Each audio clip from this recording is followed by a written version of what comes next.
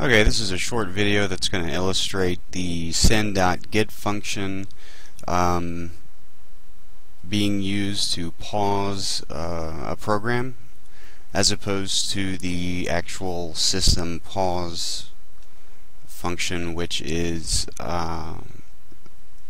very resource heavy, uses a lot of system resources compared to cin.get. So I'm going to start a program from scratch, and here in a minute I'm going to actually mess up and put the cin.get in the wrong place for the purpose of the demonstration. What we're looking at is it's going to be put in between the input for two variables A and B.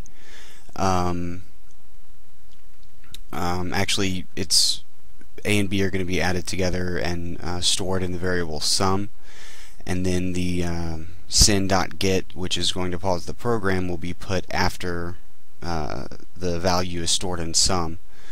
And this first version of the program isn't actually going to work correctly, and the reason for that is the enter key after being pushed when the A and B variables are stored is going to stay in the keyboard buffer, and that's what's going to be read for that cin.get function. It's going to read that new line character in the keyboard buffer immediately, as opposed to actually waiting for you to press the key.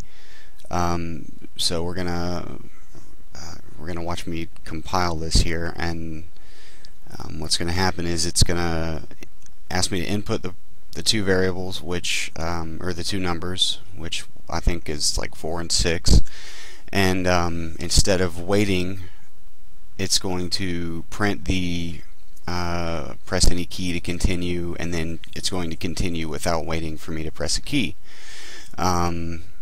which is not what we want, because the whole point of this is to have something to pause the program.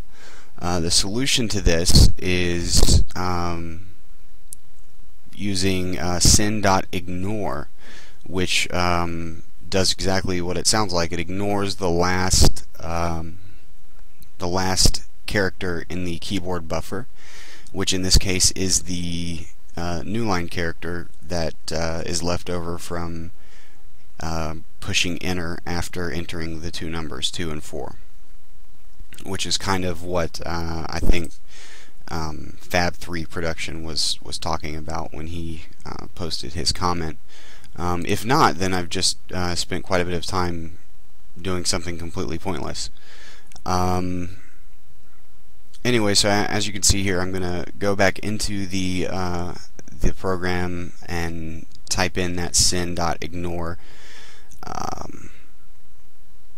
function and recompile the program, and it should it will, because obviously I've already done it and I wouldn't be uploading this video if it didn't work. It will pause the program at the correct spot.